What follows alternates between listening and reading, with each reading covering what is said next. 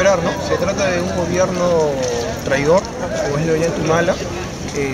Siempre fuimos conscientes de eso, pero no íbamos a votar también por el fujimorismo, ¿no? Entonces se presentó como una alternativa.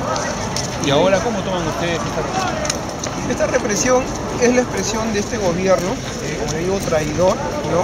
Que ni bien llegó al poder, salió con la derecha como era de expresarse. Neoliberal. Y el pueblo que lo eligió es masacrado una vez más, ¿no? Como todos los gobiernos que hacen, ¿no? Se sirven del pueblo y después, una vez que están en el poder, pues reprimen, ¿no? Entonces, estas protestas no van a terminar, van a continuar, y nosotros, el pueblo consecuente, vamos a continuar con la lucha y vamos a llegar hasta las últimas consecuencias. ¿Vos te Selva? ¿Con su nombre? Darwin Barrio.